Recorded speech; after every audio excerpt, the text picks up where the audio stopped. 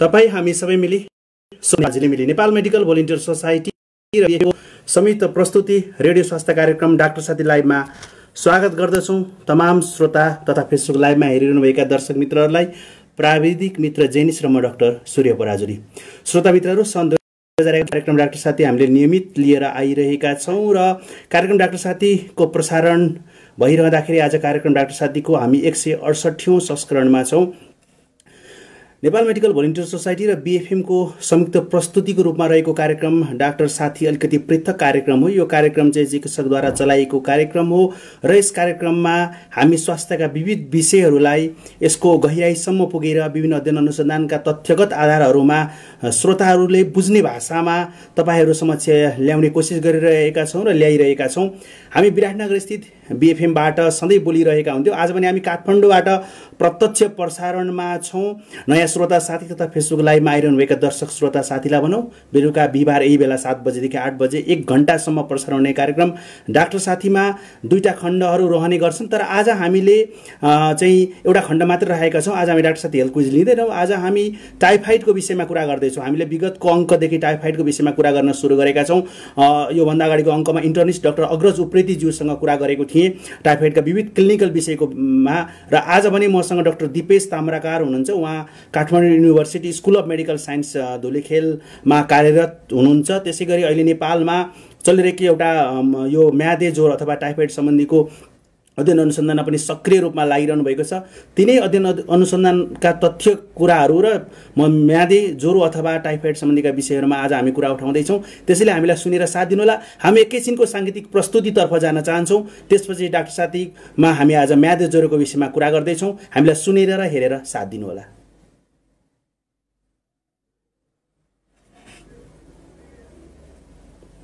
केही साथीहरू आउनु भएको छ, म नाम लिन्छु। यति बेला सरोज घिमिरेजी हुनुहुन्छ। ओके, सरोज घिमिरेजी हुनुहुन्छ। स्वागत छ कार्यक्रम डाक्टर साथी लाइभमा। खगेन्द्र अधिकारीजीलाई पनि स्वागत छ। जस्मिता कार्कीजी नर्सिङ प्रोफेसनल हुनुहुन्छ, उहाँलाई पनि स्वागत छ। नवीन सुवेदी, डाक्टर नवीन सुवेदी अर्थोपेडिक्समा हुनुहुन्छ उहाँ, अथवा वरिष्ठ हाड जोड्नी तथा नसा रोग विशेषज्ञ, उहाँलाई स्वागत छ। मेनुका कार्की पाण्डेजीलाई स्वागत छ। सदानन्द नेपालजीलाई पनि स्वागत छ। किरण नकर्मीजीलाई, डाक्टर किरण नकर्मी, उहाँलाई पनि स्वागत छ। डाक्टर गुणराज अवस्थीलाई पनि स्वागत छ र बधाई पनि छ। प्रदेश नम्बर 7 को प्रमुख हुनुभएको छ। हुदराज कटवालजी नेपाली सेनामा कार्यरत हुनुहुन्छ। दिपा भट्टराई म्याम पनि आउनुभएको छ, उहाँलाई पनि स्वागत छ। धेरै साथीहरू आउने जाने क्रममा हुनुहुन्छ। हामी डाक्टर साथी को आजको 168औं संस्करणमा छौँ र आज हामी टाइफाइडको विषयमा कुरा गर्दैछौँ। यसै गरी म यतिबेला खुर्सिद आलमजीलाई पनि देखिरहेको छु। डाक्टर रवि खड्काजीलाई पनि देखिरहेको छु। धेरै साथीहरू, धेरै चिकित्सक स्वास्थ्यकर्मी साथीहरू पनि आउने क्रममा हुनुहुन्छ। हामी आज म्यादे ज्वरोको विषयमा नेपालमा भइरहेको एउटा बृहत अध्ययन अनुसन्धानको विषयलाई तपाईहरू समक्ष ल्याउँछौँ। यसै गरी हामी मधुमेह भनेछु म्यादे ज्वरो सम्बन्धीका विविध विषयमा पनि ल्याउँछौँ। यतिबेला मसँग डाक्टर दिपेश ताम्राकार हुनुहुन्छ। हामी यति बेला एउटा साङ्गीतिक प्रस्तुतिमा छौँ। रेडियोमा भने फेसबुक लाइभमा हामी तपाईहरूसँग कुरा गरिरहेका छौँ। तपाईँहरू जो आइरहनु भएको छ उहाँहरूसँग हामी कुरा पनि गरिरहेका छौँ। धेरैभन्दा धेरै श्रोता तथा दर्शक समक्ष पुर्याइदिनु हुन मैले अनुरोध गरेँ। नेत्रपी अधिकारी हाम्रो बीएफएमको समाचार प्रमुख हुनुहुन्छ, उहाँ पनि आउनुभएको छ। स्वागत छ नेत्रजीलाई। मेनुका भण्डारी म्याम, उहाँलाई पनि स्वागत छ। Purvanchal Tribhuvan university institute of medicine विराटनगरका प्रमुख हुनुहुन्छ, नर्सिङ क्याम्पसका। बेन्जिन एरोमेटिक गौतम एमबिबिएसका विद्यार्थी हुनुहुन्छ। विशाल सिंहलाई देखिरहेको छु। यस्तै बेला बबिता शर्मा पनि आउनु भएको छ, मास्टर इन पब्लिक हेल्थको सकाउन आँट्नु भएको छ धरानबाट। रिता नेउपानेजी, उहाँलाई पनि स्वागत छ। धेरै साथीहरू आउने जाने क्रम भइरहेको छ। आज हामी म्यादे ज्वरोको विषयमा कुरा गर्दैछौँ। यसै क्रममा एकाडेमिसियन भन्नुपर्छ होला, आदरणीय सर विलास लुइटेल पनि आउनुभएको छ, उहाँलाई पनि स्वागत छ। विभिन्न व्यक्तित्वहरू आउने जाने क्रम चलिरहेको छ। मसँग यति बेला गेस्ट हुनुहुन्छ डाक्टर दिपेश ताम्राकार। अलिकति स्क्रिनको छेउमा आइदिनुहोस् न डाक्टर दिपेश। स्वागत छ कार्यक्रम डाक्टर साथी लाइभमा। नमस्ते डाक्टर सूर्य, र जुन मौका दिनुभयो त्यसको लागि धेरै धेरै धन्यवाद। जस्तो यहाँनिर हजुरले अब हामीले फेसबुक लाइभमा अहिले हामी कुरा गर्छौँ भनिरहेछौँ होइन, भनेको कुरा पनि गरिरहेका छौँ। तर हामी रेडियोमा अहिले हाम्रो साङ्गीतिक प्रस्तुति चलिरहँदाखेरि जस्तो यहाँहरूले चाहिँ यो धुलीखेलमा रहेको Kathmandu university school of medical साइन्समा तपाईँ कार्यरत हुनुहुन्छ होइन, अलिकति थोरै आफ्नो परिचय बताइदिनुहोस् न, त्यसपछि हामी अगाडि बढ्न पनि सजिलो हुन्छ होला। म चाहिँ धुलीखेल धुलिखेल स्थित Kathmandu university school of medical साइन्समा चाहिँ लेक्चररको रूपमा कार्यरत छु र मेरो म काम गर्ने चाहिँ डिपार्टमेन्ट अफ कम्युनिटी मेडिसिनमा त्यहाँ गर्छु र मैले चाहिँ एमबिबिएस पढ्ने विद्यार्थीलाई पढाउनुको साथसाथै चाहिँ अनुसन्धानमा पनि केही अनुसन्धान पनि गरिरहेको छु जसमा चाहिँ टाइफाइडको एउटा हामीले नेपाल यो जुन चाहिँ विभिन्न देश मल्टी साइट र मल्टी कन्ट्री हो भन्नेको मतलब चाहिँ अरू देश जस्तै बङ्गलादेश पाकिस्तान नेपालमा चाहिँ भइरहेको यो बृहत टाइफाइड अनुसन्धानको छ र नेपालको तर्फबाट चाहिँ मैले यसलाई लिड गरिरहेको छु त्यस्तै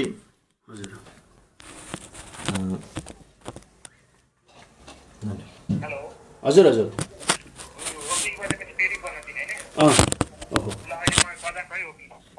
ल ल ल फेसबुकका साथीहरूलाई क्षमा जान्छ। आज हामी स्टुडियोभन्दा बाहिर छौँ, केही समस्याहरू आइरहेका छन्, तर ती समस्यालाई हामीले समाधान गर्दै अघि बढिरहेका छौँ। कार्यक्रमलाई हामीले लाइभ नै ल्याउन खोजिरहेका छौँ। विभिन्न रिसोर्स कन्स्ट्रेन्ट भए पनि हामी ल्याइरहेका छौँ। हामी रेडियोमा जोडिन्छौँ किन हाम्रो मुख्य कार्यक्रम भनेको रेडियो कार्यक्रम भएको हुनाले हाम्रो रेडियोका धेरै लाखौँ श्रोताहरू हुन्छ। उहाँहरू समक्ष कार्यक्रम ल्याइरहँदाखेरि हामी फेसबुक लाइभ मार्फत नै आइरहेका छौँ। यतिबेला मसँग प्रविधिमा जेनिस हुनुहुन्छ विराटनगरमा भने म काठमाडौँबाट डाक्टर सूर्य पराजुली, काठमाडौँभन्दा पनि म धुलिखेलबाट डाक्टर सूर्य पराजुली बोलिरहेको छु। यतिबेला मसँग डाक्टर दिपेश ताम्राकार हुनुहुन्छ, फेसबुक लाइभ मार्फत देखि पनि रहनु भएको छ। हामीले केही कुराहरू पनि गऱ्यौँ। यति बेला हामी रेडियोसँग लिङ्क गर्ने कोसिस गरिरहेका छौँ। हामीसँग आउनुभएका केही साथीहरूका नाम मैले लिनै पर्ने हुन्छ। बबिता शर्मा, हेलो दिपेश सर भन्नुभएको छ। दिपेश सरलाई चिन्नुहुन्छ जस्तो छ त। प्रवीण बस्नेतजी हुनुहुन्छ। अमरराज प्रजापतिलाई देखिरहेको छु। रितेश रायलाई देखिरहेको छु। राजेन्द्र कुमार पौडेलजीलाई स्वागत छ। गोपाल पराजुलीलाई यहाँलाई स्वागत गरेँ मैले। आदित्य राज गौतमलाई स्वागत गरेँ। केदार भट्टराई पनि आउनुभएको छ, यहाँहरूलाई पनि स्वागत गर्न चाहन्छु। र फेसबुक लाइभमा हामी साथीहरू आउने जाने क्रम भइरहेको छ। आज हाम्रो कार्यक्रम अलिक अनौपचारिक जस्तो देखिन सक्छ, सुनिन सक्छ, त्यसको लागि म क्षमा पनि चाहन्छु। डाक्टर दिपेश अहिलेदेखि फेसबुक लाइभमा पनि हुनुहुन्छ। जस्तो हामीलाई बिएफएम मार्फत धेरै साथीहरूले सुनिरहनु भएको छ। विराटनगर आसपास पूर्वाञ्चलमा धेरै ठाउँहरूमा सुन्नुहुन्छ भने हामीलाई हाम्रो पात्र मोबाइल एप्लिकेसन मार्फत, यसै गरी www.bfm912.com मार्फत पनि सुनेर साथ दिइरहनु भएको छ। र फेसबुकमा पनि म लाइभ भइरहेको छु। सूर्य पराजुली भनेर facebook.com/सूर्य पराजुली भनेर सर्च गर्नुभयो भने भेट्न सक्नुहुन्छ।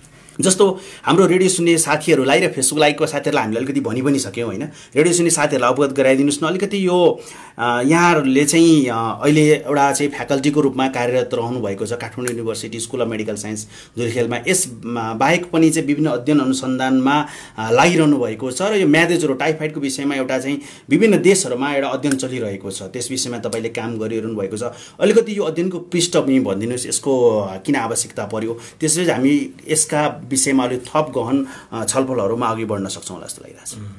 अब टाइफाइड ज्वरो त हाम्रो लागि नौलो होइन। अब सबैलाई टाइफाइड भनेपछि गाउँघरमा सबैले जानकारी पनि छ, तर त्यसको बारेमा हामीसँग कति डाटाहरू एभाइलेबल छ त्यो चाहिँ प्रश्न कुरा हो। थोरै मात्रामा चाहिँ डाटाहरू छ जुन चाहिँ हस्पिटलबाट निस्केको कतिजना बिरामीहरूलाई चाहिँ टाइफाइडको रोग छ र कुन प्रकारको टाइफाइड छ भन्ने चाहिँ त्यो खालको चाहिँ अध्ययनहरू भइरहेको थियो।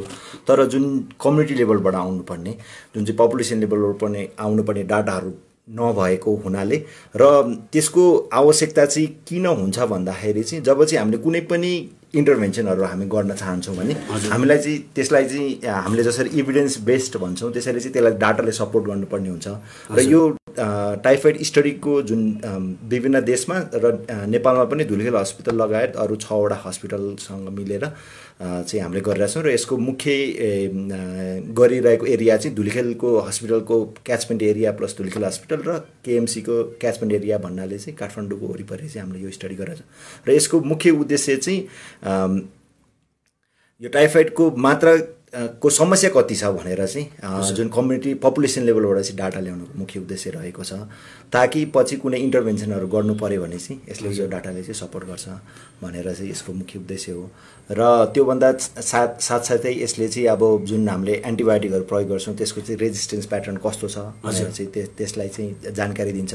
त्योभन्दा बाहेक अब यसले चाहिँ अब यसको अर्को उद्देश्य चाहिँ बर्डन यसको जुन समस्या छ यसले चाहिँ इकोनोमिकली चाहिँ कसरी असर गर्दछ भन्ने पनि यसको एउटा पाटो छ यो जुन रिसर्चको पाटो जस्तो यहाँले यो अध्ययन अनुसन्धान गर्दा यो अध्ययन अनुसन्धानको मुख्य विषयवस्तु चाहिँ के हो अलिकति थोरै त्यो विषयवस्तुको बारेमा जाउँ न यसको टाइटल के हो अथवा यो कस्तो खालको अध्ययन हो के भइरहेछ यसमा यो चाहिँ अब यसको टाइटल चाहिँ surveillance of इन्टेरिक fever in Asia project भनेर गरेको छ भनेको जुन टाइफाइड ज्वरो छ त्यसको चाहिँ खोज पडताल गर्ने चाहिँ मुख्य यसको टाइटल एसियाभरि नै भन्नुभयो नि यहाँको टपिकमा एसिया नै भन्नुभयो जस्तो एसियाभरि भन्नाले यसमा चाहिँ अब कन्ट्रीहरुमा यो सुरु भइरहेछ अहिले यो प्यारलली चाहिँ बङ्गलादेशमा छ बङ्गलादेशमा ढाका शिशु हस्पिटलले लिड गरेर त्यस्तै पाकिस्तानमा आगा खान युनिभर्सिटी र नेपालमा चाहिँ काठमाडौँ युनिभर्सिटीले चाहिँ नेपालमा चाहिँ भने चाहिँ बङ्गलादेश अनि नेपाल र पाकिस्तान बङ्गलादेश नेपाल र पाकिस्तान तीनटा कन्ट्रीमा चाहिँ चलिरहेको छ हजुर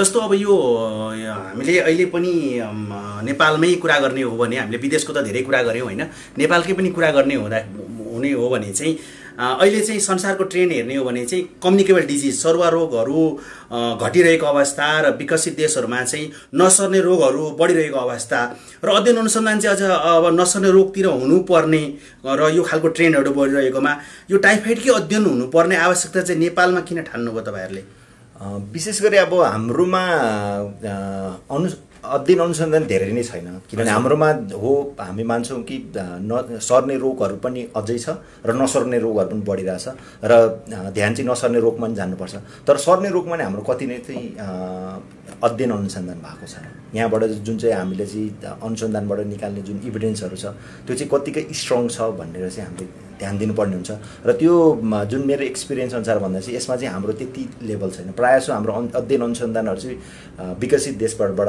आएको छ सर्ने रोगमा पनि र नसर्ने रोगमा पनि अहिले केही ट्रेन्ड नै छ र जुन हाम्रोमा चाहिँ अब जो नसर्ने रोग सर्ने रोगहरू त अब झन् विकसित देशहरूमा छैन र अब यो रोगहरू त हाम्रो जस्तो देशहरूमै छ र जुन हाम्रो जस्तो देशहरूबाट चाहिँ डाटाहरू नहुने भएकोले चाहिँ यो जस्तै बङ्गलादेश पाकिस्तान नेपाल हाम्रो देशमा प्लस यसको अर्को कम्पोनेन्ट चाहिँ अफ्रिका पनि भइरहेछ यो देशहरूमा चाहिँ भन्छ अहिले एसिया र अफ्रिकन देशहरूमा चाहिँ यो अध्ययन अनुसन्धान चलिरहेको छ र यहाँको भनाइबाट मैले के बुझेँ भन्दाखेरि आज पनि हामीले टाइफाइडको बारेमा अथवा म्यादे ज्वरोको बारेमा हामीले धेरै तथ्यहरू छन् हामीसँग छन् पढ्छौँ हामी अथवा ती कुराहरू प्र्याक्टिस भइरहेका छन् तर ती अध्ययन अनुसन्धान चाहिँ हाम्रो भन्दा अर्को कन्ट्रीहरूमा विदेशमा भइरहेको र त्यसको ठ्याक्कै त्यो खालको प्याटर्न नेपालमा छ कि छैन भन्ने कुरा चाहिँ यसले प्रुभ गर्छ भन्ने यहाँले भन्नुहुँदैछ त्यो एउटा भयो एस्पेक्ट र अर्को चाहिँ जस्तै इन्टरभेन्सन मैले भनिरहेको थिएँ जस्तै हाम्रो टाइफाइडमा चाहिँ अहिले रिसेन्टली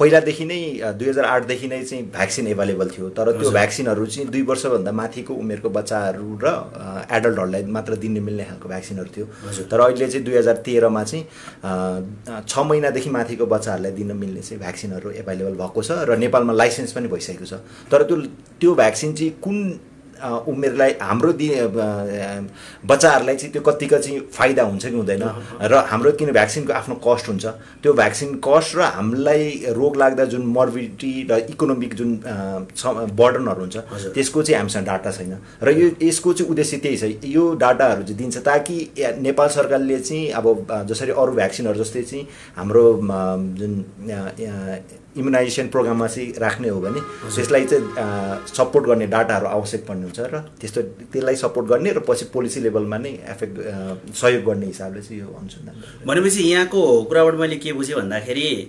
नेपालमा अहिले पनि चाहिँ यो टाइफाइड सम्बन्धीका तथ्यहरू यहीँको भनौँ न हाम्रो लोकालिटीको तथ्यहरू आइसकेको छैन र अहिले नेपाल सरकारले चाहिँ नेपालको जुन इम्युनाइजेसन सेड्युल जुन खोपको भ्याक्सिन सेड्युलमा चाहिँ टाइफाइड भ्याक्सिनलाई यदि प्रयोग गर्ने हो भने हामीसँग हाम्रो यहाँको लोकल तथ्यहरू चाहिन्छ भनेको हाम्रो यहाँ यो क्षेत्रमा गरेको अध्ययन अनुसन्धानको आधारमा हामीसँग त्यो तथ्य चाहिन्छ जुन तथ्यले चाहिँ भोलिका दिनमा नेपाल सरकारले त्यो खोपहरू चाहिँ हाम्रो नेसनल इम्युनाइजेसन सेड्युल भनेको राष्ट्रिय खोप तालिकामा आउन सक्ने अवस्था रहन्छ र भोलिका दिनमा यसले कस्तो प्रभाव पर्छ यसले कति फाइदा दिन्छ अथवा यो प्रयोग गर्दाखेरि आर्थिक जुन देशलाई एउटा आर्थिक रूपमा जुन भनौँ न क्षति हुन्छ या यसले त्यो लगानी चाहिँ उठ्छ उठ्दैन अथवा त्यसले कति स्वास्थ्य बेनिफिट गर्छ भनेर चाहिँ यो अध्ययनले केही मात्रामा भए पनि हाम्रो सरकारलाई अथवा नेपाल सरकारलाई इम्युनाइजेसन सेड्युलमा चाहिँ यो टाइफाइड भ्याक्सिनलाई एड गर्नको लागि सहयोग गर्छ भनेर यहाँले भन्नुहुँदैछ हजुर यसले त डेफिनेटली सहयोग गर्छ त्यसलाई एउटा चाहिँ भ्याक्सिनलाई प्रमोट गर्नको लागि अथवा भ्याक्सिन वास्तवमा प्रयोग गर्दाखेरि हाम्रो देशमा यो भ्याक्सिन प्रयोग गर्न कति फिजिबल छ, यसले चाहिँ आर्थिक रूपमा कति फाइदा गर्न सक्छ, पछिका दिनमा हुन सक्ने स्वास्थ्य समस्याहरूलाई घटाएर ओभरअल जनताको जनस्वास्थ्यमा कतिको सकारात्मक प्रभाव पार्छ भन्ने कुरा यहाँले गर्नुहुँदैछ। अरू उद्देश्यहरू चाहिँ के छन् त यो रिसर्चको अहिले भइरहेको रिसर्च? र त्यसको साथसाथै हामीले चाहिँ अब जुन अघि मैले भने एन्टिबायोटिक रेजिस्टेन्स प्याटर्न पनि हेर्छौँ र त्यो चाहिँ हामीले किन आवश्यक पर्छ भने एज अ डक्टर चाहिँ एन्टिबायोटिक प्रिस्क्राइब गर्ने कुन चाहिँ एन्टिबायोटिक चाहिँ दिँदाखेरि चाहिँ फाइदा हुन्छ भनेर चाहिँ अब जुन हिसाबले चाहिँ अहिले यो रेजिस्टेन्स जुन एन्टिबायोटिक रेजिस्टेन्सको महामारी को रूपमा आइरहेको छ त्यसमा चाहिँ हाम्रो टाइफाइडको पर्टिकुलर चाहिँ कुन प्याटर्न चाहिँ छ र त्यसले चाहिँ र प्रिस्क्राइब गर्ने बेला चाहिँ कुन चाहिँ औषधले काम गर्छ कुन चाहिँ औषधले काम गर्दैन भनेर पनि यसले डाटा जेनेरेट गर्छ। त्यस्तै अहिले चाहिँ हामीले अर्को कुरा चाहिँ जुन पानीमा पनि हाम्रो खाने पानीमा पनि टाइफाइडको जुन सङ्क्रमण गर्ने जुन जीवाणु छ साल्मोनेला टाइफी त्यसको पनि छ कि छैन भनेर पनि हामीले यो अनुसन्धानको एउटा भागको रूपमा चाहिँ त्यो पनि हामी हेर्छौँ। भनेपछि एउटा खोपमा नेपाल सरकारको खोप यो जुन टाइफाइड सम्बन्धीको खोपलाई चाहिँ व्यवस्थित गर्न कति फिजिबल छ भन्ने कुरामा पनि एउटा तपाईँको अब्जेक्टिभ भयो। अर्को कुरा भनेको चाहिँ अहिले अस्ति हामीले डक्टर अग्रज उप्रेती जो इन्टर्नल मेडिसिनको एक्सपर्ट हुन्छ उहाँसँग कुरा गरेको थिएँ। जथाभावी मानिसहरूले चाहिँ एजिथ्रोमाइसिन लगायतका औषधिहरू आफैले किनेर सेल्फ मेडिकेसनहरू गर्ने र अहिले धेरै औषधिहरू चाहिँ टाइफाइडमा धेरै औषधिहरूको दुरुपयोग भइरहेको छ र कतिपय प्रतिजैविक औषधि एन्टिबायोटिकले काम पनि गरिरहेको छैन भन्दाखेरि के भयो भन्दाखेरि अब त्यो औषधिहरूको प्याटर्नहरू हेरेर कुन चाहिँ औषधिले काम गरेको छ कुन चाहिँ एन्टिबायोटिकले काम गर्छ हाम्रो यहाँ हाम्रो देशमा भने किटाणुलाई भनौँ न यहाँको ठाउँमा होइन जहाँ अहिले अध्ययन अनुसन्धान भइरहेको छ भने चाहिँ अहिले केही प्रारम्भिक नतिजाहरू आएका छन् यसमा कुन चाहिँ एन्टिबायोटिक अलिकति काम गर्न सकिरहेको छैन हाम्रो जस्तै यो टाइफाइड सम्बन्धी धुलखेल हस्पिटलले लास्ट 3-4 वर्षदेखि गरिरहेछ र त्यसको अध्ययनहरू हेर्दाखेरि चाहिँ जुन हामीले प्रायः जसो पहिला त एमोक्सिसिलिन कोट्रिमोक्सासोल तिनीहरू युज गर्थ्यौँ र तिनीहरू रेजिस्टेन्स पनि देखाएको थियो र त्यसपछि चाहिँ फ्लोरोक्विन जुन सिप्रोफ्लोक्सासिन ओफ्लोक्सासिनहरू पछि युज गर्न थालेको थियो र अहिले चाहिँ तिनीहरूको रेजिस्टेन्सहरू देखाएको छ जुन त्यो जुन फ्लोरोक्विन ग्रुप अफ एन्टिबायोटिकहरू कमनली प्रयोग हुने सिप्रोफ्लोक्सासिन ओफ्लोक्सासिन भनेर धेरै मान्छेले बुझ्नु पनि हुन्छ। यो एन्टिबायोटिकहरूले चाहिँ टाइफाइडलाई काम नगर्ने भनेर देखेको छ र जुन अहिले चाहिँ अब फेरि हाम्रो डाक्टर साहबहरूले पनि त्यही अनुसारले चेन्ज गरेर चाहिँ सेफ्ट्राएक्जोनहरू बढी मात्रामा युज गर्नुहुन्छ र एजिथ्रोमाइसिन जुन युज गरिरहनु भएको छ त्यो चाहिँ अहिलेसम्म चाहिँ सेन्सिटिभ नै छ भनेर देखेको छ अहिलेको अध्ययनबाट। केही मात्रामा चाहिँ सेफ्ट्राएक्जोनहरूको चाहिँ रेजिस्टेन्स छ तर अहिलेलाई चाहिँ यो ड्रग अफ चोइस भनेर चाहिँ हाम्रो स्टडीले चाहिँ देखेको छ तर भन्न सकिँदैन। अब जुन रूपमा पहिला पनि हजुरले मेन्सन गर्नुभयो कुरा प्रयोग गर्दा जुन रूपमा एजिथ्रोमाइसिन चाहिँ पसलबाट चाहिँ सजिलै किन्न पाउँछ त्यसले गर्दा चाहिँ जुन यसले इफेक्टिभ भइराख्ने रोगहरू छ जस्तै टाइफाइड जस्तो रोगमा पनि पछि इफेक्टिभ नहुन पनि सक्छ।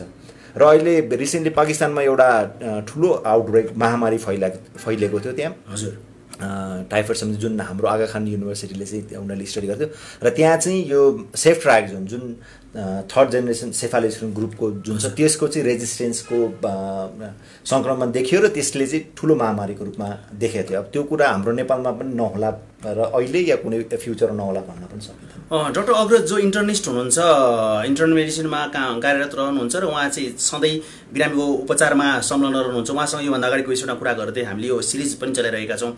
अहिले चाहिँ सेफ्ट्राएक्जोन मात्र होइन कि यो पाइबेरासिन र ट्याजोब्याक्टमहरू भन्ने एकदमै जुन रिजर्भ मेडिसिनहरू पनि रेजिस्टेन्स देखियो भन्नुहुँदै थियो होइन उहाँको फाइन्डिङले काम गरिरहेको छैन औषधिले काम गरेको छैन इभन कल्चरमा पनि चाहिँ रेजिस्टेन्स देखिएको कुरा उहाँले गरिरहनु भएको थियो। हामीले योभन्दा अगाडिको कार्यक्रममा पनि यो विषयमा कुरा गरेको थियो र यहाँले अलिक भर्खरै पनि भन्नुहुँदैछ हाम्रै छेउके भन्नु धेरै टाढा पनि छैन पाकिस्तानमा चाहिँ सेफ्ट्राएक्जोन जुन चाहिँ अब अहिलेको जमानामा कुरा गर्ने भने एउटा चाहिँ हामीले रिजर्भ राख्नुपर्ने औषधिहरू हो होइन त्यो पनि त्यसलाई पनि रेजिस्टेन्स भयो अथवा किटाणुहरू मार्न सक्ने अवस्था रहेन र महामारीको रूप लियो टाइफाइडले भन्नुहुँदैछ भन्दाखेरि त जस्तो अहिले हामी धुलीखेलबाट बोलिरहँदाखेरि यो काठमाडौँमा टाइफाइडका केसहरू सुक्रास ट्रपिकल जुन यो सररोग छ टेकुमा यहाँ चाहिँ दैनिक केही मात्रामा टाइफाइडका बिरामीहरू गइरहेको अनि कतिपय हामीले दिने जुन औषधिहरू छन् एन्टिबायोटिकहरूले पनि काम नगरिरहेको भन्ने रिपोर्टहरू आइरहेको छ। यो बारेमा अलिकति तपाईँहरूले केही अध्ययन अनुसन्धान गर्नुभएको छ?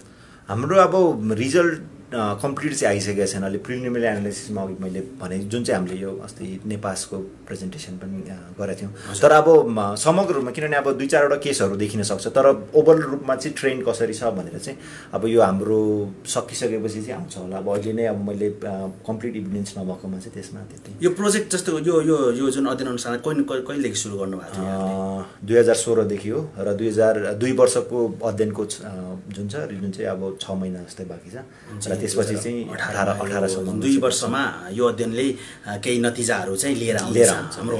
हाम्रो यो ठाउँको नतिजाहरू जस्तो अहिले नेपालमा चाहिँ यहाँ मात्रै भइरहेको?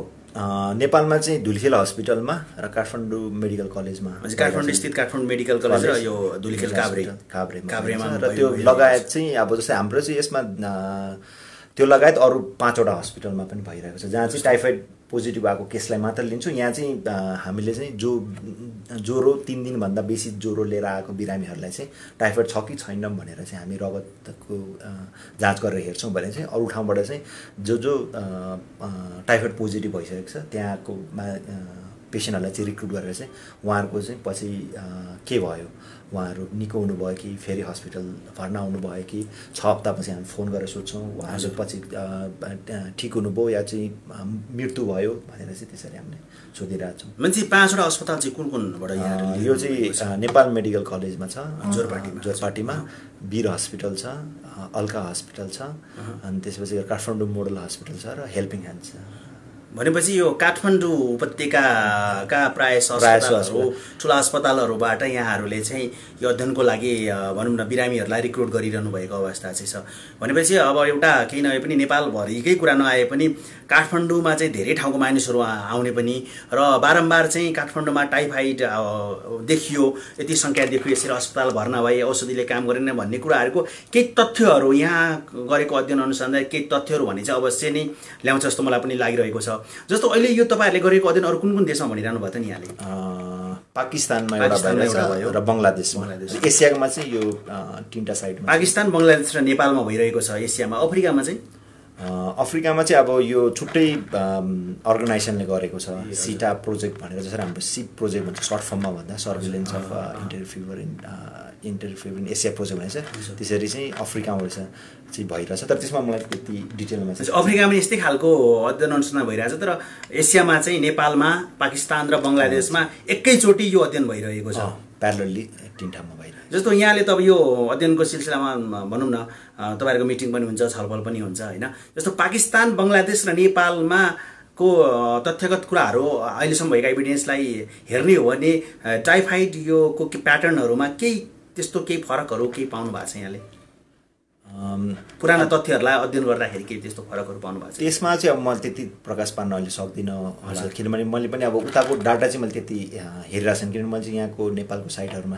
तर 3टै कन्ट्रीमा हेर्दाखेरि चाहिँ मोरलेस त्यस्तै छ। जुन टाइफाइडको समस्या चाहिँ यहाँ पाकिस्तान र बङ्गलादेशमा चाहिँ धेरै नै समस्या हुने भएर नै उनीहरूले चुज गरेको र समस्या छ। अब अरू डिटेल एनालाइसिस नगरेको भएर चाहिँ अब त्यसमा अब भनिहाल्नु मिल्ने छैन। जस्तो नेपालमा अहिले तपाईँले अब यो टाइफाइडको बारेमा के कस्ता अध्ययन अनुसन्धानहरू प्रकाशित भएका छन्? केही त्यस्ता छन् समय सान्दर्भिक अध्ययन अनुसन्धानहरू त्यस्ता केही रिलिज गरिएको छ जर्नलहरूमा अथवा पेपरहरूमा, त्यस्तो केही छ कि छैन? हाम्रोबाट चाहिँ हामीले गरेको धुलिखेल हस्पिटलबाट गरेको चाहिँ एउटा हामीले टाइफाइडको सम्बन्धी चाहिँ गरेका थियौँ र त्यसमा चाहिँ विशेष गरी चाहिँ हाम्रो जुन HMS डाटा जुन आउँछ, नेसनल डाटामा आउँछ, त्यसमा चाहिँ सबभन्दा बेसी सङ्क्रमण गर्ने रोगमा चाहिँ बेसी डायग्नोसिस टाइफाइड हुँदो रहेछ र त्यसको त्यो त्यस स्टडीको मुख्य उद्देश्य चाहिँ कति पर्सेन्टलाई चाहिँ हुँदो रहेछ टाइफाइड भने तापनि कतिकोमा चाहिँ एक्चुअली चाहिँ जुन कल्चर गरेर हेर्ने पोजिटिभ आउँछ भनेर चाहिँ त्यसको थियो। तर त्यो हेर्दाखेरि चाहिँ थोरै मात्रामा चाहिँ आउँदो रहेछ। हाम्रोमा भन्नको मतलब चाहिँ धेरै मात्रामा ओभर डायग्नोसिस पनि गरिरहेको रहेछ, स्पेसल्ली रुरल साइटहरूमा चाहिँ हामीले धेरै नै ओभर डायग्नोस गरिरहेको रहेछ। हामीले टाइफाइड भनेर शङ्का गरेकै रोगमा पनि 6% मात्र चाहिँ कल्चर पोजिटिभ थियो। त्यो भन्नको अर्थ चाहिँ के भने चाहिँ हामीले चाहिँ टाइफाइड भन्दा बाहेक अरू सङ्क्रमण पनि सोच्नुपर्ने अवस्था आयो कि छ कि भनेर चाहिँ त्यो पनि त्यो अध्ययनले चाहिँ देखाएको छ। र नन टाइफाइड र त्यसमा चाहिँ के पनि देख्यो भने कहिलेकाहीँ टाइफाइड भनेर शङ्का नगरेकोमा पनि, जस्तै खोकी लाएर आएको युटिआई पिसाबको इन्फेक्सन भन्ने सङ्क्रमण आएकोमा पनि टाइफाइड भनेर आउँदो रहेछ भनेर चाहिँ त्यस्तो पनि देखिएको छ। हजुर, भनेपछि ठ्याक्कै यहाँको कुराले अस्तिको मेरो एपिसोड योभन्दा अघिल्लो एपिसोड डाक्टर अग्रजसँग कुरा गर्दा उहाँले के भन्नुहुँदै थियो भन्दाखेरि गाउँघरतिर अथवा ठुल्ठुलो अस्पतालहरूमै पनि अथवा सानोतिनो औषधि पसलहरूमा चाहिँ अथवा सानसानो ल्याबहरूमा चाहिँ वाइरल टेस्ट गर्ने पोजिटिभ आइदियो, त्यसको टाइटर नहेर्ने, अनि ती मानिसहरूलाई चाहिँ टाइफाइड भनेर रिफर भइरहेका हुन्छन्। वास्तवमा एकजनालाई टाइफाइड भनेर औषधि पनि दिएको भएन, भएर युटिआई भएको रहेछ, युरिनरी ट्र्याक्ट इन्फेक्सन भएको रहेछ भन्ने कुरा गर्नुभयो। र यहाँले त्यो भनिरहँदाखेरि वास्तवमा नेपालमा अहिले टाइफाइडको ओभर डायग्नोसिस भएको कि भन्ने कुरा चाहिँ त्यो अध्ययनले त ओभर डायग्नोसिस छ भनेर देखाएको देखाइरहेछ। र इकोलोजिकल्ली हेर्ने हो भने पनि अहिले भइरहेको तथ्यहरूलाई हेर्ने र डाक्टर अग्रज उप्रेतीको आफ्नो प्र्याक्टिसलाई पनि हेर्ने हो भने चाहिँ उहाँले पनि यो कुरा भन्नुहुँदै थियो। र ठ्याक्कै आज तपाईँसँग कुरा गर्दा पनि यो अध्ययनसँग पनि म्याच गरिरहेको भएर अलिकति यो कुरामा चाहिँ हामीले चाहिँ अहिलेको अध्ययनले र समसामयिक इकोलोजिकल हुनु न आइरहेका कुराहरू विभिन्न केसहरूको अध्ययन अनुसन्धानले पनि यो कुरालाई प्रमाणित गरिरहेको छ। जस्तो अलिकति कतै मानिसहरूले अहिले ज्वरो आयो भनेर चाहिँ अब टाइफाइड हुन पनि सक्छ नहुन पनि सक्छ। यदि टाइफाइड थियो र उहाँहरूले चाहिँ कुनै औषधिहरू जस्तो अहिले त सजिलै पान पसलमा नै पान किने जस्तै औषधिहरू पाइन्छ होइन, औषधि पसलबाट चाहिँ जस्ता भावी औषधिहरू बेचिराखेको हुन्छ एन्टिबायोटिकहरू, तीहरू खाइसकेपछि अनि केही मात्रामा त्यसले काम गरेर कल्चर गर्दाखेरि पोजिटिभ नआएको हो कि त्यस्तो कुराहरूलाई कन्ट्रोल गर्न सक्ने केही मेकानिजमहरू छ? त्यसमा चाहिँ यसपालिको जुन अध्ययनमा चाहिँ हामीले त्यो हेर्दैछौँ। र जस्तै चाहिँ कसैले चाहिँ एन्टिबायोटिक खाएर आएको भनेर रिपोर्ट गर्यो भने उहाँको पिसाबमा चाहिँ हामी कति मात्रामा चाहिँ एन्टिबायोटिक छ कि छैन भनेर चाहिँ हामीले अध्ययन गरिरहेछौँ। र यो अध्ययन हेर्दाखेरि चाहिँ 50% जतिकोमा चाहिँ म्याच खाँदो रहेछ र 50%मा चाहिँ म्याच पनि नखाने रहेछ। त्यसमा अरू फ्याक्टरहरू पनि कन्फाउन्डिङ फ्याक्टरहरू पनि हुन्छ, त्यो अझै महीन अध्ययन गर्नै बाँकी छ। तर 50%मा चाहिँ खाएको भनेकोमा चाहिँ हुँदो रहेछ र नखाएकोहरूमा मलाई थाहा छैन, मैले खाएको छैन भन्नेहरूमा पनि 12% जतिमा चाहिँ हामीले एन्टिबायोटिकको मात्रा चाहिँ देख्यौँ। र त्यसको कारणले गर्दा चाहिँ कति प्रतिशतलाई चाहिँ अब यो कल्चर पोजिटिभ जुन तपाईँले आउँछ आउँदैन भनेर चाहिँ त्यो हेर्नै बाँकी छ। र हाम्रो पनि उद्देश्य चाहिँ त्यही छ, कति प्रतिशतले खाएको भन्नेको मध्येमा चाहिँ पोजिटिभ आउँदो रहेछ र जुन कल्चरको चाहिँ सेन्सिटिभिटी 50% मात्र छ भन्छ, त्यसमा चाहिँ अब हाम्रो अध्ययनले पनि अब 50% या त्योभन्दा कति छ भनेर पनि सहयोग गर्छ पछि। भनेपछि यो साइन्टिफिक अध्ययन अनुसन्धानमा अहिले यो तपाईँहरूको भइरहेको अध्ययनले चाहिँ मानिसहरूले यो जुन एन्टिबायोटिक खाएर आएर चाहिँ रेस्ट देखेको होइन भन्ने कुरा चाहिँ मानिसको पिसाबमा चाहिँ एन्टिबायोटिकको मात्रा कति छ शरीरमा, त्यो कुरा चाहिँ यो अध्ययनले पत्ता पनि लाउँछ। र के मात्रामा थप अध्ययन अनुसन्धान नयाँ पनि हुनसक्छ जस्तो लागिरहेछ मलाई, मेरो आफ्नो नलेजमा पनि। यसले चाहिँ अलिकति मान्छेको पिसाबमा चाहिँ कति एन्टिबायोटिकको लेभल छ त्यसले हामीले सजिलै पत्ता लगाउन सक्छौँ। र त्यो आधारमा चाहिँ रेजिस्टेन्ट छ कि छैन भन्ने कुरा, वास्तवमा यसले एन्टिबायोटिकै खाएको थियो या अरू नै केही औषधि खाएको थियो भन्ने कुराहरू पनि हामीले चाहिँ पछाडि फर्केर हेर्न सक्ने अवस्था चाहिँ यो अध्ययन अनुसन्धानले देखाइरहेको छ। त्यो चाहिँ आउँछ। अब हाम्रो जुन एनालाइसिस जति हामीले महीन रूपमा चाहिँ गर्छौँ, अहिलेसम्म हामीले प्रिलिमिनरी मात्र गरेका छौँ, अनि महीन रूपमा गर्दाखेरि चाहिँ त्यो कुराहरू पनि पत्ता लाग्छ, कति एन्टिबायोटिक नै खाएको हो कि होइन, र अरूलाई चाहिँ एन्टिबायोटिक भनेर चाहिँ झुकिरहेको हुनसक्छ होइन। हजुर, त्यसमा चाहिँ अब त्यो त्यसले जस्तो यो जुन अध्ययन अनुसन्धान गरिरहनु भएको छ 2018मा सकिन्छ भन्नु होइन? हजुर, 2018मा चाहिँ फर्स्ट फेज सकिन्छ। अब यसलाई अलिक एक्सटेन्डेड गर्ने चाहिँ प्रोसेसमा छौँ, तर जस 2018सम्म चाहिँ एउटा यस्तो पहिलो फेजमा चाहिँ केही डाटा आइसकेपछि यो डाटालाई चाहिँ कम्युनिकेसन गर्नको लागि रिसर्च कम्युनिकेसन भन्ने हिसाबले गर्ने हो भने जस्तो नेपाल सरकारसँग अथवा सम्बन्धित निकायहरूसँग चाहिँ यस्तो कुराहरू पत्ता लाग्यो, यसलाई चाहिँ यसरी पोलिसीमा हाल्नुपर्छ अथवा यो कुराहरू चाहिँ इम्पोर्टेन्ट छ भन्ने कुराहरूमा यहाँहरूको कति सहकार्य भइरहेको छ नेपाल सरकारसँग?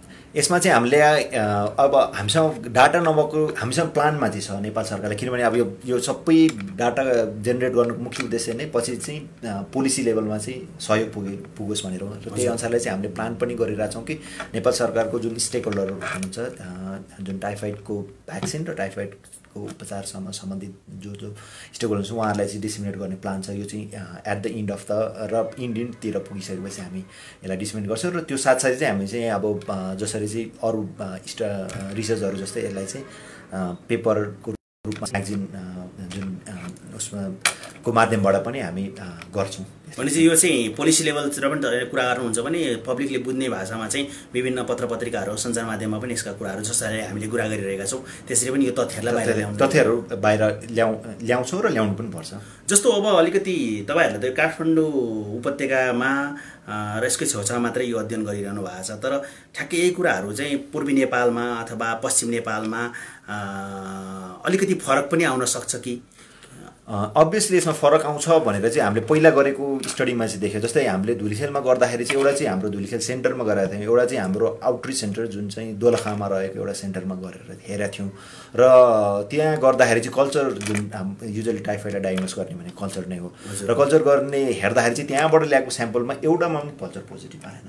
भनेपछि यो जुन त्यो स्टडीमा देखिएको चाहिँ के थियो भने जहाँ चाहिँ पपुलेसन डेन्सिटी धेरै छ त्यो एरियाबाट आउनेहरूमा, जस्तै यहाँको पनि धेरै मात्रामा चाहिँ 80% धुलिखेल हस्पिटलको केसहरू चाहिँ पनौती, पाँचखाल, बनेपा र धुलिखेल यो चारवटा म्युनिसिपालिटीबाट आउँदो रहेछ। 80% केसमा 80वटा केस यहीँबाट आउने रहेछ, बाँकी चाहिँ पेरिफेरीबाट आउने रहेछ। त्यो भन्नाले चाहिँ यो चाहिँ सहर केन्द्रित र बढी पपुलेसन भएको ठाउँमा नै बेसी मात्रामा रहेछ भनेर त्यसमा पनि देखेको छ। र रुरल एरियामा चाहिँ त्यति धेरै मात्रामा चाहिँ छैन भनेर चाहिँ देखिएको छ। भनेपछि ठ्याक्कै यो कुरा गर्दाखेरि त हामीलाई अहिले थाहा भइसकेको कुरा भनेको टाइफाइड भनेको चाहिँ एउटा फिकोरो लुट भनेको पिसाबको सङ्क्रमण पानीमा भयो, हामीले पिउने पानीमा, खानामा भयो। फोहोर पानी र फोहोर खाना भन्छ जुन सबैले बुझ्ने भाषा भन्नुपर्दा। र अहिले काठमाडौँ भएको भने पानीको अवस्था र खानपानका स्वस्थताका कुरा गर्ने भने एकदमै खराब अवस्था हुनसक्छ।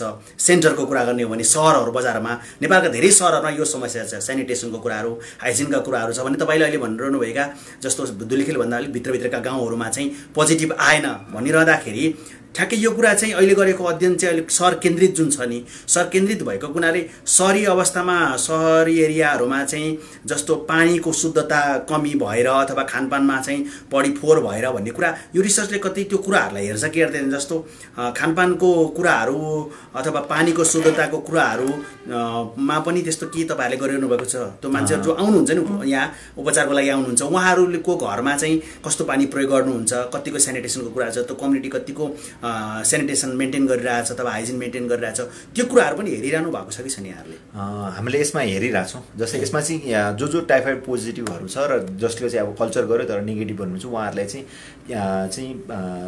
सोद्धाखेरि चाहिँ कहाँको पानी खानुहुन्छदेखि लिएर चाहिँ के कहाँ खाने कुराहरू जुन रिस्क फ्याक्टर भन्छ हामी त्यो रिस्क फ्याक्टरहरूलाई चाहिँ हामी सोधिरहेछौँ। र यसलाई चाहिँ हुन त मैन अध्ययन गर्नै बाँकी छ, कतिको रिलेसन आयो भनेर चाहिँ हेर्नै बाँकी छ। तर त्यो कुराहरू चाहिँ हामीले यसबाट गर्छौँ। र मैले अघि पनि एउटा कुरा गरेको थिएँ, हाम्रो सेकेन्ड पार्ट जुन यसको सेकेन्ड पार्ट भन्छ फेज छ भन्दैन, सेकेन्ड पार्टमा चाहिँ हामीले चाहिँ त्यो पोजिटिभ आएको केसहरूको चाहिँ घरमा गएर र त्यहाँको चाहिँ पानीको स्याम्पलहरू पनि ल्याउने र त्यहाँको घरको अवस्थाहरू कस्तो छ भने चाहिँ त्यो पनि हामी अध्ययन गर्ने सिलसिलामा छु। तर यो चाहिँ अर्को 1-1.5 वर्ष लाग्न सक्छ। भनेपछि यो सकेपछि यदि यो प्रोसेस कन्टिन्यू भयो भने चाहिँ बिरामीहरू जो आउनुभएको थियो त्यो बेला उहाँहरूको घरमा गएर वरपरको वातावरण के छ अथवा पानीको अवस्था के छ र विभिन्न कुराहरू चाहिँ यहाँहरूले फेरि त्यो अध्ययन गर्ने क्रममा हुन्छ।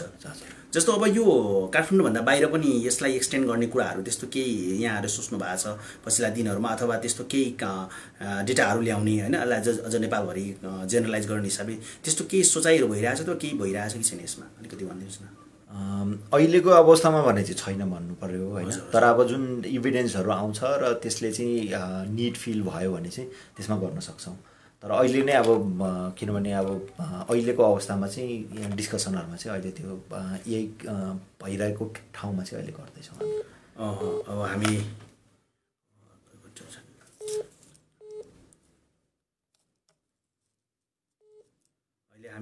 कार्यक्रम डाक्टर साथी लाइभमा छौँ। हामी अझ अनौपचारिक पनि भइरहेका छौँ। हामी काठमाडौँभन्दा अलिकति माथिपट्टि धुलिखेलबाट लाइभ भइरहेका छौँ। हामीलाई धेरै श्रोता साथीहरूले सुनिरहनु भएको छ भने फेसबुक लाइभ मार्फत पनि हेरिरहनु भएको छ। उहाँसँग डाक्टर दिपेश ताम्राकार हुनुहुन्छ। Doctor Dipesh Tamrakar community physician हुनुहुन्छ, मेडिकल फ्याकल्टी हुनुहुन्छ र नेपाल लगायत पाकिस्तान बङ्गलादेशमा भइरहेको अहिले अध्ययन जुन चलिरहेको छ त्यो अध्ययनमा उहाँले चाहिँ काम पनि गरिरहनु भएको छ। त्यसमा मुख्य अनुसन्धानकर्ता भएर पनि काम गरिरहनु भएको छ। हामीलाई प्रत्येक बिहिबार बेलुका 7 बजेदेखि 8 बजे कार्यक्रम डाक्टर साथसाथै सुन्दै आउनुभएका श्रोताहरू र दर्शक श्रोताहरू दर्शक साथीहरू जसले फेसबुक मार्फत पनि हेरिरहनु भएको छ। आज हाम्रो कार्यक्रममा अलिकति हामीले फरक तरिकाले हामीले प्रसारण गरिरहेका छौँ। हामी स्टुडियोभन्दा बाहिर छौँ तैपनि लाइभ गर्ने कोसिस गरेका छौँ। प्रविधिको प्रयोग गरेर केही गाह्रा अप्ठ्याराहरू आए, कतै आवाजहरू सुनिए अलिकति अड फिल भयो भने यसमा म क्षमा पनि चाहन्छु।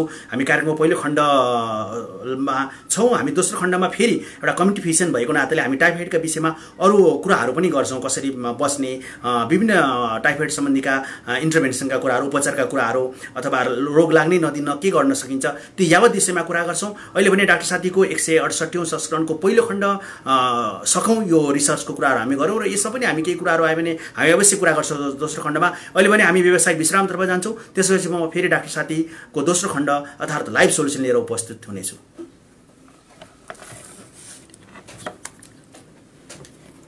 मसँग केही फेसबुक लाइभमा साथीहरू हुनुहुन्छ,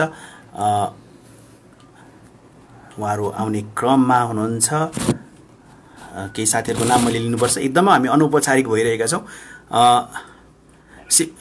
शिवमजी, ए जेनिस, ए ओ प्रकाश, यसले व्यावसायिक विश्राममा जाउँ है।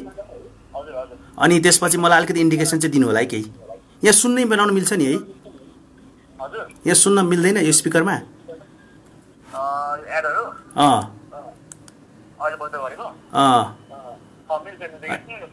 मैले भन्नु त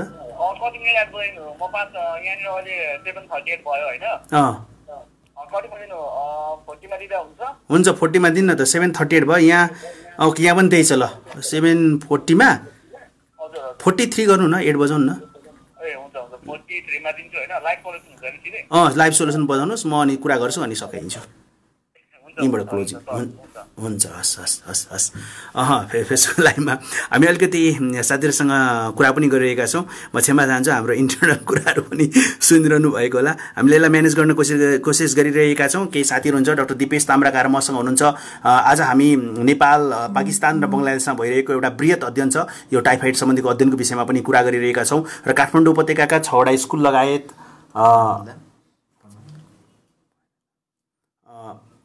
विभिन्न स्कुल, विभिन्न हस्पिटलहरूमा आउनुभएका बिरामीहरूसँग बाट चाहिँ ती अध्ययनहरू पनि गरिरहेका छौँ। केही साथीहरूको नाम लिन्छु म। यहाँ बबिता शर्मा, हेलो दिपेश सर भन्नुभएको छ। पविन बस्नेतलाई देखिरहेको छु। अमर राज प्रजापति, पविन बस्नेत, रितेश रायजीलाई देखिरहेको छु। राजेन्द्र कुमार पौडेल, गोपाल पराजुली आउनुभएको छ।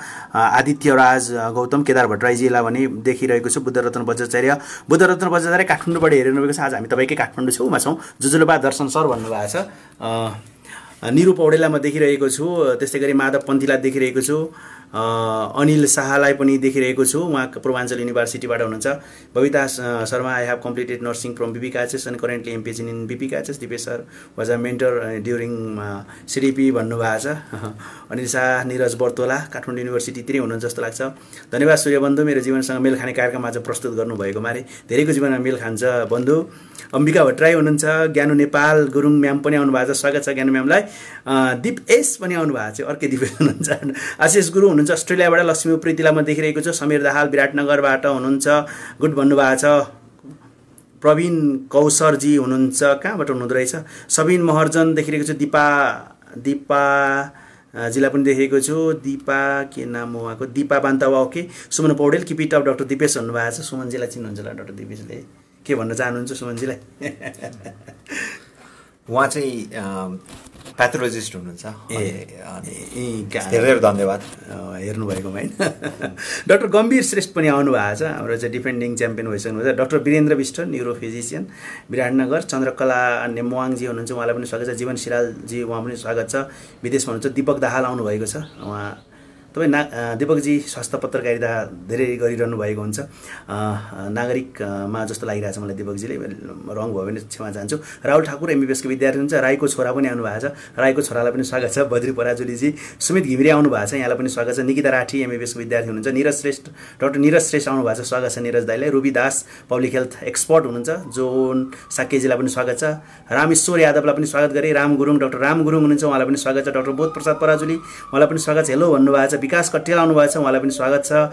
विकास कट्टेल विदेशमा हुनुहुन्छ यति बेला। सम्झना गिरी, उहाँलाई पनि स्वागत छ। अमित कुमार एमबिबिएसका विद्यार्थी, गुड इभिनिङ सर भन्नुभएको छ। Good evening. सागर भाइ पनि आउनुभएको छ। सुजन आउनुभएको छ, सुजन पराजुली, चुडामुडी नेपाल अखिन्छन्, वरिष्ठ साहित्यकार हुनुहुन्छ, उहाँलाई पनि स्वागत छ। अनिकेत गुप्ता पनि आउनुभएको छ, उहाँलाई पनि स्वागत छ। दिपेन्द्र गिरी आउनुभएको छ, उहाँलाई पनि स्वागत छ। अजय शाहलाई देखिरहेको छु, उहाँलाई स्वागत छ। गोपाल पराजुली पनि आउनुभएको छ, स्वागत छ गोपाल पराजुली सरलाई पनि। मधु पराजुली आउनुभएको छ। अशोक पराजुली आउनुभएको छ, धेरै पराजुली आउनु थाल्नु छ। वेलकम टु डेभिस विल्सलाई पनि स्वागत छ। अनि नेपाली पनि बोल्नु थाल्नु भएको छ उहाँले। राजेश घिमिरे दाइलाई पनि स्वागत छ। मधु पराजुली गुडजब भन्नुभएको छ। सुदर्शन पौडेल सर पनि आउनुभएको छ, पाटन स्वास्थ्य विज्ञान प्रतिष्ठानका वरिष्ठ जनस्वास्थ्य विज्ञ। शारदा राई हुनुहुन्छ, उहाँलाई स्वागत छ। शङ्कर प्रसाद पराजुलीलाई पनि म स्वागत गर्न चाहन्छु। डाक्टर देवेश प्रधान सर हुनुहुन्छ, उहाँलाई पनि मैले स्वागत गरेँ। देवेश प्रधानले गुड इभिनिङ भन्नुभएको छ। गुड इभिनिङ सर, कस्तो आइरहेछ रेडियोतिर? कृपया फिडब्याकको प्रतीक्षामा पनि छ। हामी धुलीखेलबाट लाइभ भइरहँदाखेरि अलिकति अनौपचारिक जस्तो देखिएको छ, त्यसको लागि हामी क्षमा पनि चाहन्छौँ। तर पनि कार्यक्रमलाई माया गरिदिनु भएर धेरै साथीहरू फेसबुक लाइभमा आइरहनु भएको छ, रेडियोमा सुनिरहनु भएको छ, यो खुसीको कुरा पनि हो। यति बेला म डाक्टर रोशन पोखरेल लाई देखिरहेको छु। लीला ढुङ्गेल हुनुहुँदो रहेछ, लीला ढुङ्गेल हुनुहुन्छ, सायद यति बेला तपाईँ युएसएमा हुनुहुन्छ होला, लाइन्सको प्रोग्राममा फर्किसक्नु भएको होइन। लीला ढुङ्गेल सरलाई पनि स्वागत छ। साथीहरू आउने जाने क्रममा हुनुहुन्छ। हामी व्यावसायिक विश्राममा छौँ रेडियोमा। अब एकैछिनमा हाम्रो व्यावसायिक विश्राम सकिन्छ, त्यसपछि हामी फेरि डाक्टर दिपेशसँग यो टाइफाइडको विषयमा थप कुराहरू गर्नेछौँ। हाम्रो व्यावसायिक विश्राम सकिसकेको जस्तो लागिरहेको छ। प्रविधिमा यति बेला प्रकाश हुन्छ। प्रकाशजी, हाम्रो व्यावसायिक विश्राममा हामी छौँ या हामीले सकिसक्यौँ? प्रकाशजी, ओके। प्रकाशजी विराटनगर स्थित स्टुडियोमा हुनुहुन्छ भने म प्रस्तुत डाक्टर सूर्य पराजुली काठमाडौँ भन्छु, खालि धुलीखेल छेउछाउमा, धुलीखेलमै भनौँ न, धुलीखेलमै बसेर कुरा गरिरहँदा। हजुर हजुर, ल ल, हाम्रो मलाई इन्डिकेसन आइसकेको छ विराटनगर स्टुडियोबाट। हाम्रो विराटनगर स्टुडियोमा प्रविधिमा प्रकाशजी हुनुहुन्छ, म प्रस्तुत डाक्टर सूर्य पराजुली धुलीखेलमा छु। हामीले यो प्रविधिको संयोजन गरेर कार्यक्रमलाई लाइभले ल्याउने कोसिस गरिरहेका छौँ। अब भने हामी कार्यक्रमको दोस्रो खण्डमा जानुपर्छ होला।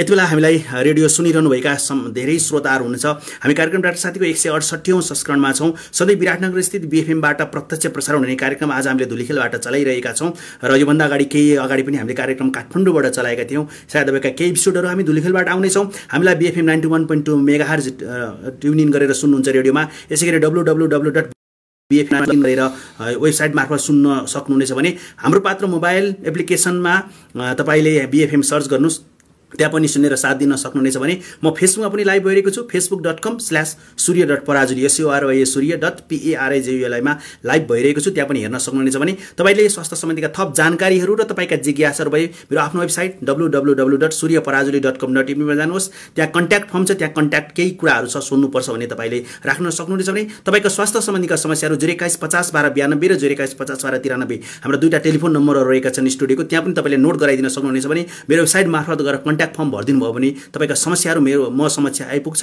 र म आफै र विभिन्न साथीहरू, चिकित्सक तथा स्वास्थ्यकर्मी साथीहरू मिलेर हामी तपाईँको समस्या समाधान गर्न सक्छौँ। तपाईँ हामी सबै मिली स्वस्थ नेपाल झिलिमिली भन्ने मूल मर्मका साथ कार्यक्रम डाक्टर साथी सन् 2011 देखि हामीले चलाइरहेका छौँ। अब भने म डाक्टर दिपेशलाई फेरि स्वागत गर्न चाहन्छु। पुनः स्वागत छ कार्यक्रम डाक्टर साथीको दोस्रो खण्डमा।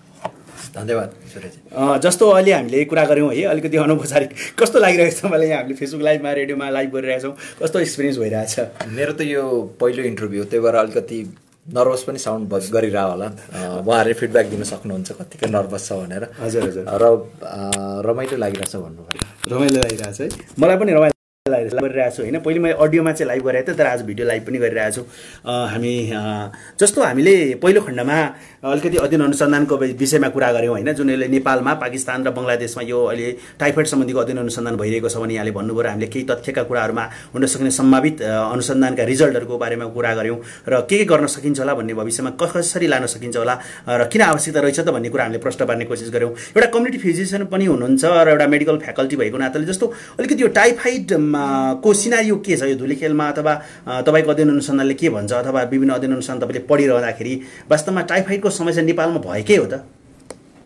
टाइफाइडको समस्या त छ। अब यसमा त हामी सबैले पनि अनुभव गर्न सक्छौँ। हामी वरिपरि भएको मान्छेहरूलाई बिरामी भएर चाहिँ उपचार गर्नुपर्ने अवस्थाहरूले चाहिँ। र टाइफाइड चाहिँ कस्तो रोग भने सर्ने रोग हो र यसलाई चाहिँ रोक्न सक्ने पनि रोग हो। टाइफाइडको लागि चाहिँ सबभन्दा राम्रो उपाय यसलाई रोकथाम गर्ने भनेको चाहिँ र कसैले डिनाइ गर्न नसक्ने भनेको चाहिँ शुद्ध खानेपानी र स्वस्थ खानेकुरा, यो नै हो मुख्य मूल मन्त्र। तर प्रश्न उठ्छ कि यो कुरा एचिभ हामीले चाहिँ सजिलै गर्न सक्छौँ त भनेर। किनभने शुद्ध पानी र खानेपानी भनेर हामीले विगत 20-25 वर्षदेखि चाहिँ नेपाल सरकारदेखि लिएर चाहिँ विभिन्न स्टेक होल्डरको मान्छेहरू लागिराख्नु भएको छ र यो छोटो समयमा एचिभ गर्ने कुरा पनि होइन। अल्टिमेटली हामी त्यो फेजमा पुग्न सक्छौँ। तर त्यो पुग्नुभन्दा अगाडि पनि अरू पनि माध्यमहरू छ। जस्तै अहिले आएर मैले अलिकति कुरा पनि गरेँ, भ्याक्सिनहरू पनि एभाइलेबल भएको छ र अहिले चाहिँ टाइफाइड कम्युनिटी अलिकति एक्साइटेड किन छ भने चाहिँ जुन पहिलाको भ्याक्सिनहरू चाहिँ 2 वर्षभन्दा माथिको उमेर भएको मान्छेलाई मात्र दिन मिल्ने थियो र अहिले चाहिँ 2 वर्षभन्दा मुनिको बच्चाहरूलाई पनि दिन मिल्ने। जस्तो अलिकति मैले यहाँलाई रोकेँ, जस्तो यहाँ अघिदेखि हामीले भ्याक्सिनको कुराहरू गरिरहनु भएको छ, भ्याक्सिनको सफलताको कुराहरू आइरहेछ। धेरै साथीहरूले हामीले प्रश्न सोध्नुहुन्छ यो टाइफाइडको भ्याक्सिनको बारेमा। धेरै मानिसहरूलाई भ्रमहरू छ, धेरै चेतनाहरू छ, चेतनाहरू नभएको अवस्था छ होइन। अलिकति मिसकन्सेप्सनहरू धेरै नै मैले पाइरहेको हुन्छु क्या। धेरै जस्ता श्रोताहरूले, दर्शकहरूले औपचारिक अनौपचारिकमा कुरा गर्नुहुन्छ। जस्तो यो टाइफाइडको भ्याक्सिन के हो, कसरी प्रयोग गर्न सकिन्छ, यसमा अलिकति हामी यसमै डिटेलमा आज कुरा गरौँ होला। हुन्छ। टाइफाइडको भ्याक्सिन अहिले WHO ले लाइसेन्स गरेको चाहिँ 3टा भ्याक्सिन छ। एउटा चाहिँ ओरल भ्याक्सिन छ जुन चाहिँ 6 वर्षभन्दा माथिकोलाई चाहिँ दिनुपर्ने र त्यो चाहिँ मल्टिपल टाइम दिनुपर्ने छ भ्याक्सिन, 3 चोटिसम्ममा चाहिँ दिनुपर्ने भन्ने छ। त्यस्तै अर्को चाहिँ जुन इन्जेक्सनमा दिने चाहिँ 2 खालको भ्याक्सिन छ। एउटालाई चाहिँ TCV भन्छौँ जुन चाहिँ अहिले रिसेन्टली नयाँ आएको, जुन चाहिँ 6 महिनादेखि माथिको र 45 वर्षसम्मको एडल्टसम्मलाई दिन मिल्ने भनेर छ। र त्यस्तै अर्को चाहिँ VI पोलिस्याकेराइड भ्याक्सिन भनेर छ जुन चाहिँ 2 वर्षभन्दा माथिकोलाई चाहिँ दिनुपर्ने हुन्छ। र त्यसको चाहिँ दिनुपर्ने चाहिँ अहिलेसम्म चाहिँ सिङ्गल डोज भनेर चाहिँ WHO ले एउटै डोज दिएपछि यसले काम गर्छ। अहिले कति उमेरदेखि चाहिँ गर्न सकिन्छ? 3 खालको मध्ये कुन चाहिँ नेपालमा छ? 3टै छ? 3टै नेपालमा लाइसेन्स छ। अब तर किनेर चाहिँ लाउनु पर्ने हुन्छ। जस्तो गभर्नमेन्टले चाहिँ अब गभर्नमेन्टको आफ्नो पोलिसी अनुसार छैन। किन पनि छैन भन्दा चाहिँ हाम्रो प्रायःसो भ्याक्सिन गभर्नमेन्टले दिने चाहिँ बच्चाहरूलाई दिने भ्याक्सिनहरू छ। एडल्ट भ्याक्सिनहरू गभर्नमेन्टले अहिलेसम्म एडप्ट गरेको छैन र गर्नलाई गाह्रो किन छ भने त्यसलाई हामीलाई फन्डिङ गर्ने जो एजेन्सीहरू छ उहाँहरूले चाहिँ अब बच्चालाई दिन मिल्ने भ्याक्सिनलाई नै बढी फन्डिङ गर्ने हुन्छ। जस्तै गाभीहरू उहाँहरूले जसको थ्रुबाट हाम्रो भ्याक्सिन आउँछ उहाँहरूले पनि जुन नेसनल इम्युनाइजेसन प्रोग्रामको थ्रुबाट दिने मिल्ने भ्याक्सिनहरूलाई चाहिँ प्रमोट गर्ने हुन्छ। त्यो र अहिले आएको जुन नयाँ लाइसेन्स भएको छ र होपफुल्ली नेपाल गभर्नमेन्टले चाहिँ पछि गर्न चाह्यो भने चाहिँ त्यो चाहिँ बच्चा 6 महिनाभन्दा माथिको उमेर भएको बच्चा 6 महिनाभन्दा तलकोलाई चाहिँ लाउन मिलेन कुनै पनि भ्याक्सिनहरू भने चाहिँ अहिलेको दिनमा कुरा गर्ने हो भने 6 महिनाभन्दा माथि र कति वर्षसम्म भन्नुभयो? 45 वर्षसम्म। 45 वर्षसम्मको मान्छेले चाहिँ टाइफाइडको भ्याक्सिन प्रयोग गर्न सकिन्छ र एकचोटि प्रयोग गर्यो भनेमा गर्दा नै हुन्छ अहिलेको भनेर चाहिँ। अहिले अब किनभने यो नयाँ भ्याक्सिन भएकोले यसको पुरा एभिडेन्स आइसकेको छैन। अब तर अहिलेसम्म चाहिँ एभिडेन्सले चाहिँ एकचोटि प्रयोग गरेर भन्छ र एकचोटि र प्रायःसो 2 चोटिसम्म लाउनु पर्ने पनि हुनसक्छ। किनभने अब एभिडेन्स जति चाहिँ डाटाहरू आउँछ तब चाहिँ थाहा हुन्छ कि कतिकै यसको इम्युन रेस्पोन्स चाहिँ कस्तो छ भनेर। तर अहिलेसम्म चाहिँ एकचोटि लाउनुपर्छ। जस्तो अहिले हामीले रेडियोमा सुन्ने साथीहरू, श्रोता साथी र फेसबुक लाइभ हेरिरहनुभएका दर्शक, हाम्रो वेबसाइट, हाम्रो पात्र मोबाइल एप्लिकेसन मार्फत हामीलाई सुनिरहनुभएका साथीहरूले कसैले टाइफाइडको भ्याक्सिन लाउनु पर्यो भने उहाँहरूले कसरी सम्पर्क गर्न सक्नुहुनेछ? कहाँ जानुपर्छ? कति कस्ट पर्छ होला? अलिकति हामी त्यसको बारेमा थोरै कुरा गरौँ। अब यो चाहिँ अब कस्ट चाहिँ मलाई थाहा छैन सरी त्यसमा चाहिँ होइन। तर अब यो प्राइभेट हस्पिटलहरूमा चाहिँ एभाइलेबल छ। जस्तै मलाई थाहा भएको चाहिँ अब जस्तै KMC जुन हाम्रो अनुसन्धान मन्दिर छ त्यहाँ पनि एभाइलेबल छ। त्यस्तै काठमाडौँमा अरू विभिन्न ठाउँहरूमा चाहिँ जहाँ चाहिँ पेडियाट्रिक्स डक्टरहरू हुनुहुन्छ उहाँको रेकमेन्डेसनमा चाहिँ प्रेसक्रिप्सनमा चाहिँ यो भ्याक्सिनहरू चाहिँ एभाइलेबल छ। भनेपछि अब काठमाडौँमा त अलिकति सुविधा पनि छ, एभाइलेबल होला। अब हामी विराटनगरको रेडियो भएको नाताले अब विराटनगरतिर कतिको एभाइलेबल छ यो पनि हामीले चाहिँ खोज्न सक्ने अवस्था रहेछ। बाल रोग विशेषज्ञहरू मार्फत पनि जान सकिन्छ र त्यहाँ कहाँ एभाइलेबल छ भन्ने कुराहरू हामी पत्ता लगाएर पनि यहाँ श्रोता तथा दर्शकहरूलाई पनि भनौँला। एउटा जस्तो यसमा अध्ययन पनि अनुसन्धान गरिरहेको र एउटा कमिटी भिजन भएको नाताले यो भ्याक्सिनले साँच्चै नै के त टाइफाइड घटाउनलाई केही सहयोग गर्ला त? के छ त्यस्तो केही एभिडेन्स? जो जम्मै भ्याक्सिनहरू छ, किन टाइफाइड 2 प्रकारको छ। यसमा चाहिँ अब यसले 100% गर्ने, मैले अघि नै भने 100% भनेको चाहिँ हामीले शुद्ध पानी स्वस्थ खानेकुरा त्यसलाई नै गर्छ। त्यो जब चाहिँ हामीले निर्मूल, किन जहाँ जहाँ चाहिँ टाइफाइडको समस्या छैन, जुन पहिलो विश्व भन्छ या चाहिँ डेभलप कन्ट्रीहरूमा टाइफाइडको समस्या छैन, त्यहाँ चाहिँ भ्याक्सिनले गर्दाखेरि चाहिँ त्यहाँ समस्या कम भएको होइन। त्यहाँ चाहिँ उनीहरूको चाहिँ सेनिटेसन इम्प्रुभ भएर, उनीहरूको चाहिँ वाटरको क्वालिटी, ड्रिङ्किङ वाटरहरूको राम्रो भएर, जुन सफा पानीको कारणले गर्दा भएको हो। र अल्टिमेटली त्यो नै हो। तर त्यो नपुग्जेलसम्मलाई चाहिँ भ्याक्सिनले सहयोग गर्नु, र भ्याक्सिनको चाहिँ अलिकति लिमिटेसन पनि छ। यो भ्याक्सिनले चाहिँ जस्तै टाइफाइड दुई खालको जीवाणुले गराउन सक्छ। एउटा साल्मोनेला टाइफी भन्छ, अर्को प्याराटाइफी भन्छ। यो जम्मै भ्याक्सिन, यो तीनै प्रकारको भ्याक्सिन चाहिँ साल्मोनेला टाइफीको लागि छ, जुन चाहिँ हाम्रो हकमा चाहिँ 80% जति चाहिँ हाम्रो टाइफाइड कराउने कारण चाहिँ टाइफी नै हो। त्यही भएर चाहिँ यो भ्याक्सिनले 100% काम गर्यो भने पनि 80% टाइफाइड ज्वरोलाई मात्र चाहिँ यसले गर्छ। कतिजनालाई कस्तो यो भ्याक्सिनको कस्तो भ्रम हुँदो रहेछ नि, एकचोटि भ्याक्सिन लगाएपछि यो रोग लाग्दैन भन्ने मानिसहरूको अलिकति यो फरक खालको विचारहरू छ, यो अलिकति गलत धारणा रहेको छ। र कतिपयले भ्याक्सिन लगाएपछि म सुरक्षित छु भनेर अझ असुरक्षित पानी खानाहरू खाने पनि गर्ने धेरै खालको, यसमा मात्र होइन धेरैमा भेटिन्छ। जस्तो यसले ठ्याक्कै एउटा कुरा, यही कुरा हामीले कार्यक्रमको समय पनि अब हामी 8 मिनट मात्रै छ, 8 मिनटको धेरै समय हो नि त, हामी अलिकति यसलाई हामीले कन्क्लुड पनि गर्न सक्छौँ होला। ठ्याक्कै यहाँले के भन्नुभयो भने हामीले अहिले यो कार्यक्रम डाक्टर साथीमा कुरा गरिरहँदाखेरि चाहिँ हामीले नेपालमा जुन भ्याक्सिन एभाइलेबल छ, टाइफाइडको भ्याक्सिन एभाइलेबल छ, अथवा कुनै अरू भ्याक्सिनलाई प्रमोट गर्ने, टाइफाइडमा अरू रोगको बारेमा त अहिले कुरा नगरौँ, तर टाइफाइडकै विषयमा चाहिँ हामी भ्याक्सिनलाई प्रमोट गर्ने भने एउटा भ्याक्सिन त सपोर्टिभ मात्रै हो। अहिले सुरुको बेलामा चाहिँ यो रोग धेरै देखिरह्यो भने यसलाई कन्ट्रोल गर्न सकिने अथवा नलागोस् भनेर गर्ने हो। तर यहाँले एउटा इक्जाम्पल के दिनुभयो भने आजका दिनमा विकसित देशहरूमा टाइफाइड कम भएको भनेको चाहिँ भ्याक्सिन लाएर भन्दा पनि त्यहाँको सेनिटेसन, सफा सुग्घर र खानपानको स्वच्छता नै हो। भनेपछि त एउटा यो टाइफाइड रोगको निको पार्नको लागि यदि हामीले एउटा क्लिनिकमा कोही डाक्टर बस्छ, अस्पतालमा ओपिडीमा बसेर उपचार गर्ने एउटा कुरा होला, अर्को चाहिँ पपुलेसनमा गएर कुनै कम्युनिटी फिजिसियनहरूले गएर केही इन्टरभेन्सनको काम गर्छ भनेपछि त्यो मात्रै नभएर त्यो एउटा डाक्टरको अथवा स्वास्थ्यकर्मी, जुन हामीले सोकल्ड स्वास्थ्यकर्मी भन्छौँ अहिलेको उसमा समयमा, त्योभन्दा त बृहत रहेछ। त्यहाँ त खानेपानी संस्थानको पनि रोल रहेछ, बाटोघाटो बनाउने कन्स्ट्रक्सनको रोल रहेछ, खानपान सम्बन्धीको गुणस्तरको व्यवस्था विभागहरू विभिन्न छन् नि, विभिन्न निकायहरू छन् नि। भनेपछि टाइफाइड जस्ता अरू सरुवा रोगहरूको कन्ट्रोल गर्नको लागि यसलाई हुनै नदिन त यो त चिकित्सक भन्दा पनि अरू धेरै चिजहरूको चाहिँ कन्ट्रिब्युसन हुँदो रहेछ भन्ने कुराहरू यहाँ मैले बुझिरहेको छु। वास्तवमा यसमा अलिकति कति छलफलहरू भइरहेका छन्। होइन, हजुरले एकदम सही कुरा गर्नुभयो होइन। किनभने रोगहरू चाहिँ निर्मूल गर्ने र निराकार गर्ने हो भने चाहिँ होइन, स्वास्थ्य कर्मीहरूले मात्र पनि सक्दैन। र जुनै पनि जस्तै नेपाल अहिलेसम्म भएको जुन निर्मूल भएको रोगहरू छ र जुन चाहिँ अब पोलियो चाहिँ हामी निर्मूलकरणमा जाँदैछौँ, यो सबै चाहिँ स्वास्थ्य कर्मीको मात्र को रोलले चाहिँ सम्भव भएको हुने। यसमा चाहिँ अरू स्टेक होल्डर पनि हुन्छ, जस्तै अघि तपाईँले भन्नुभयो खानेपानीको जुन हेर्ने संस्थाहरू छ या चाहिँ निकायहरू छ, त्यस्तै चाहिँ जुन मापनहरू गर्नुपर्ने खानेकुराहरू सम्बन्धी मापन गर्नुपर्नेहरूको रोल छ। यसमा चाहिँ जुन हामीले मल्टी सेक्टर एप्रोच भन्छौँ, त्यसरी चाहिँ विभिन्नको निकाय, विभिन्न सङ्घ संस्थाहरूको चाहिँ यसमा ठुलो रोल हुन आउँछ। र यो सबैजना मिलेर सहकार्य गरेर गयो भने मात्र चाहिँ हामीले चाहिँ यसलाई निर्मूल गर्ने चाहिँ सम्भव हुनेछ। ठ्याक्कै यसैसँग कुरा गरिरहँदाखेरि तपाईँले चाहिँ यो केही वर्ष अगाडि विराटनगरमा एउटा चाहिँ हेपाटाइटिसको पनि आउटब्रेक भएको थियो होइन, केही मानिसहरूको मृत्यु पनि भएको थियो र त्यसमा तपाईँ पनि अध्ययन गर्न पुग्नु भएको थियो र त्यो अध्ययनको नतिजा चाहिँ साइन्टिफिक जर्नलमा पब्लिस पनि भएको छ। र वास्तवमा त्यहाँ चाहिँ के थियो, यो चाहिँ समस्या कहाँ थियो, तपाईँहरूको अध्ययनले के भनेको थियो, त्यो पब्लिस भएको कुराहरूमा के छ? अलिकति विराटनगर स्थित हामी रेडियो मार्फत बोलिरहँदाखेरि त्यहाँका हाम्रा साथीहरूले सुन्नु पनि भइरहेको छ होइन।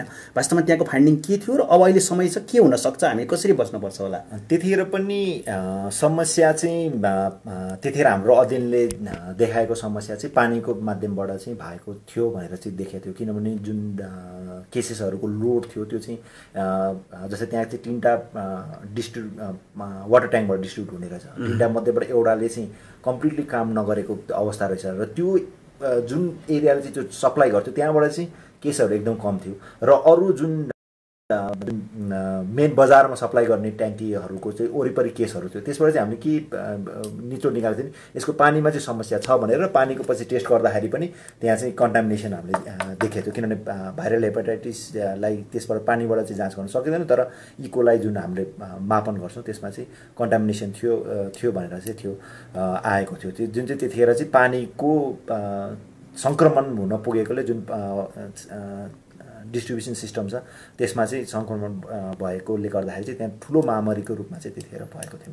भनेपछि ठ्याक्कै अहिले हामीले गरेको कुरा यो टाइफाइडको अथवा यस्ता महामारी सरुवा रोगहरू जसले जुनसुकैलाई महामारीजन्य रोगको रूपमा आउन सक्छ जुनसुकै ठाउँ जुनसुकै क्षेत्र धनी गरिब र नेपालको जुनसुकै क्षेत्र नेपालको कुरा गर्ने भने जहाँ पनि लाग्न सक्ने अवस्थामा चाहिँ आजको दिनमा सरुवा रोगहरूलाई उपचार गर्ने एउटा चिकित्सकले गरिरहेको होला जनस्वास्थ्य कर्मीहरूले आफ्नो ठाउँमा गरिरहेका होलान् स्वास्थ्य कर्मीले गरिरहेका होलान् तर यसलाई निर्मूल गर्ने हो भने चाहिँ अथवा यसलाई घटाउँदै लाने यसलाई चाहिँ नियन्त्रण भन्दा पनि निर्मूलै गर्ने हो भने चाहिँ यसमा जस्तो तपाईँले अहिले हेपाटाइटिसको विराटहरूको अध्ययनले पनि चाहिँ खानेपानीको कुरा आयो भने चाहिँ खानेपानी संस्थानको कुराहरू पनि थियो होला त्यस्तै अहिले पनि अब खानपान सम्बन्धीको स्वच्छताको कुराहरू गर्ने हो भने त हामीले ठ्याक्कै बियोन्ड द हेल्थको कन्सेप्टमा कुरा गर्ने हो भने त अहिले भएका स्वास्थ्य कर्मी र अहिले हामीले हेर्ने स्वास्थ्यको भिजनभन्दा अलिकति फरक रहेर अहिलेका स्थानीय निकायहरू जो चाहिँ सर्वशक्तिमान भएका छन् हेल्थ पोलिसीहरू बनाइरहनु भएको छ उहाँहरूले त